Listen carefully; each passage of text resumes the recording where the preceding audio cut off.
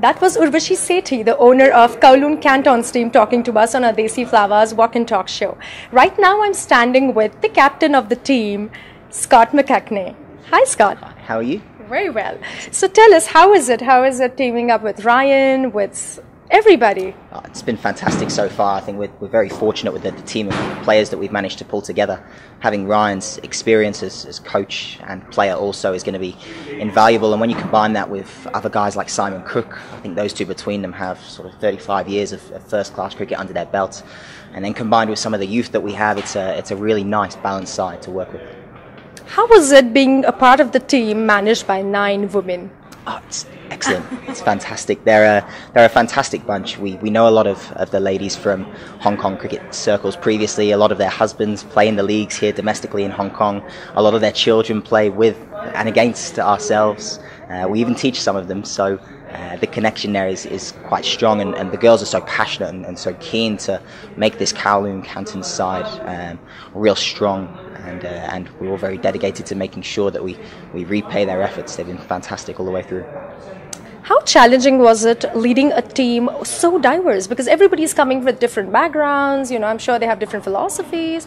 How challenging is that?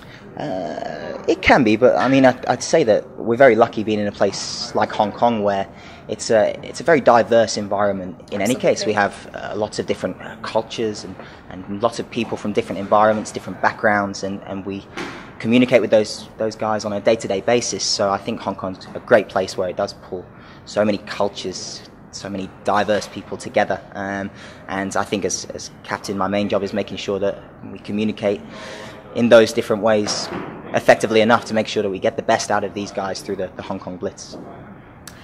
Australian ex-captain Michael Clarke, he will be playing under your captaincy. How does that feel? It's very exciting, isn't it? Very exciting. I mean, Michael's record across the past sort of 2 decades at the highest level is outstanding. As a junior growing up, learning the game, Michael was someone who I would watch and mould my cricket on. To now actually be able to lead him out onto the field is going to be obviously an outstanding opportunity. I think the wealth of knowledge and experience he will bring to the side is invaluable, and for all the boys here to have the opportunity to take the field with Michael it's going to be a really great opportunity. Absolutely. So what is the team strength you would say? Is it the batting side or the bowling side? Again, I'd go back to saying that I think we're very well balanced. We were very lucky through the draft process, and again, the owners working hard to get some guys in from overseas who we felt quite passionately about. We had a bit of a mould in place from the start as to what we wanted from our batters and our bowlers, and I think in the end, a little bit of luck in the draft, we pretty much got the exact squad we wanted, and it's a great balance between batting and bowling. I think where we're really going to come good is actually in the field. I think in the shorter format of the game, the fielding is so important, and with the youth and energy that we have in this Kowloon Cantons side, I think we've got all bases pretty well covered. Wow. Thank you so much for talking to us, Scott. I wish you all the best, and we can't wait to watch you guys perform. Thank you very much. Thank you. That was Scott Mckinney, the captain of Kowloon Cantons team. You're watching Desi Flowers Walk and Talk show. My name is Padmini Pandit, and right now we have with us the head coach of Kowloon Cantons team, Ryan Campbell. Ryan Campbell has played for Hong Kong, Australia, Western Australia, Ahmedabad Rockets. Hi Ryan. How are you? Very well, thank you. So how is it to be a part of Kowloon Cantons team? Very exciting. When the owners asked me to be involved, I don't think anyone quite realised the heights that it was going to get to. But we jumped at the chance because I thought it is going to be an exciting competition. And now with everything that's going on, it's just getting better and better every day. It's almost some big name or someone new is being a part of the competition. So look, it's going to be a fantastic weekend. I was just asking Scott, how does it feel to be a part of the team owned by 9 women? Well, I get bossed around enough by my partner, so to get bossed around by 9 more, that's commonplace. But no, to be honest, they have been absolutely fantastic. Their organisation skills and their sponsorship drives and all that. And to be honest, when someone first said to me that there was going to be 9 women involved, I actually knew that's what was going to happen because I know that they're very well organised. Hopefully they're not going to have too much of an opinion on the actual cricket side of things, although I'm always open to listen, and they've been true to their word. And I also knew that we'd probably end up being the best dressed team in the competition because they got good fashion sense. So absolutely, I have no doubts on that. So tell us something about your coaching philosophy. Do you have any, like a coaching philosophy or a motto? Yeah, very simple. The team that panics last wins. I'm a big believer that, you know, everything I coach, it's about staying calm.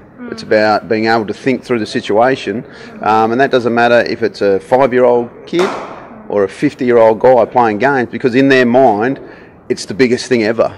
You know, when they're over the bat or if they're bowling, and it's a massive thing to them. So if I can teach them to just stay calm in the moment, relax and think through and let their skills get through, hopefully you win. How challenging is it to coach a T20 team, you know, against a traditional test team or an ODI team? I'm sure there must be a difference, right? Yeah, absolutely. I think when we put this team together, I'm a big believer that T20, yes, it's in fast motion, so you need people who can think on the field and on their feet very quickly. So I think when we put this team together, I wanted to make sure there was lots of thinkers on the field, which we have, you know, the Scotties and the Simon Cooks and those sort of guys.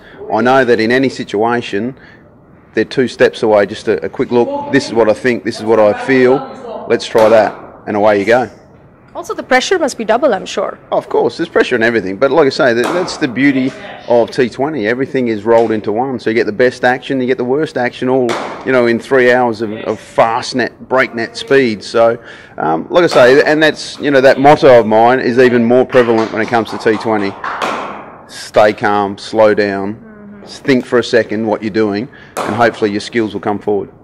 Right. So who do you think, which team is the biggest threat to Kowloon Cantons at the moment? I think the Woodworm Warriors are a very good team. You know, they had the #1 draft picks and they made very good use of those in Tanvir Afzal and Jamie Atkinson in the Premier League draft.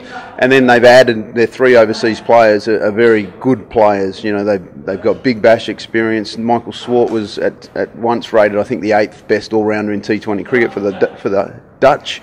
So yeah, I think they're going to be very hard to beat, and I also think the other 2 teams are fantastic as well. Hung Hom, they're international players. We played against them for Hong Kong when we went to the World Cup, and they were fantastic.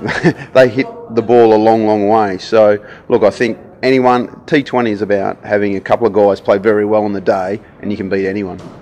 All right. Any message for the fans in Hong Kong who are waiting for this tournament to begin? I think just come along and enjoy this tournament, because, you know, if someone had have said that a guy like Michael Clark would be coming and Dean Jones would be heading the commentary and all this sort of stuff, if you spoke about that in Hong Kong probably 3-4 months ago, everyone would have laughed at you. But here we are. We're about to be, you know, from the sounds of it, the corporate marquees and hospitality being sold out. There's people coming. People are getting phones when they walk in the door. Look, I think it's going to be probably the most exciting 2 days of cricket in Hong Kong that's ever been. Looking forward. We are really excited about this event. Thank you so much for talking to us, Ryan, and all the best. No worries. Thank you very much. That was Ryan Campbell, the head coach of Kowloon Cantons team. That's all for today. We really hope you enjoyed our show. We had a lot of fun filming it.